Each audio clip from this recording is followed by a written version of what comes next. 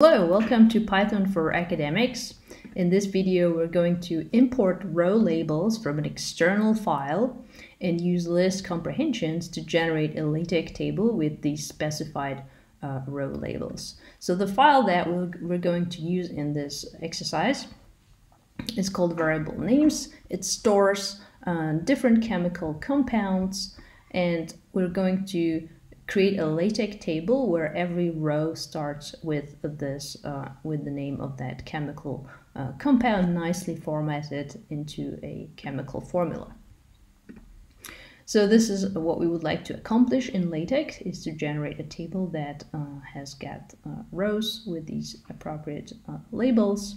And in order to do that, we need to generate this following text code, which is very similar to the code that we needed to generate in the previous exercise. And we're going to wrap every variable with this ch command, which comes from the this package chemformula. This is going to nicely format these chemical compounds into a chemical formula for LaTeX. So in order to import this variable names file, we're going to use a pandas package. So I'm going to import pandas, and we're going to create this variable names list, which is going to be imported by pandas. So there is this function in the pandas package called readCSV, where we can input the name of the file that we would like to read, and we also have to specify that the file does not have any headers in our case, otherwise the first row in the file is interpreted as a header, which is not the case here. And now I'm going to convert that into a NumPy, just a regular NumPy array.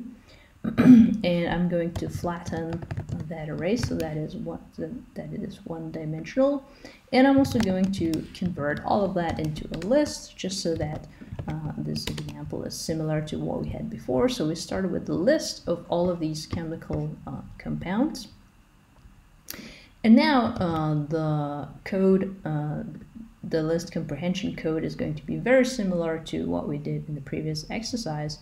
So I'm going to copy that. And we're going to have to modify what is being printed around this variable name. So to the left of the variable name, we're going to have to print this \ch command and the curly bracket, and to the right we're going to print the curly bracket. So if I go ahead and print this, then we almost have what we wanted to obtain. Now I'm going to add just one more layer of complexity to this exercise, and let's say that we only want to print those chemical compounds that do not contain the nitrogen atom. So we can do that by creating an extra if statement in this list comprehension. So we can, for example, do that by saying that only print the variable names if n is not in variable names. So if I print this, then you can see that all of the compounds that do contain nitrogen have disappeared from this list. And I'm also going to add one more complexity. So we don't want to print this argon at the end. And I can do that just by adding one extra condition to this if statement. So I'm going to write a variable names is not equal to argon.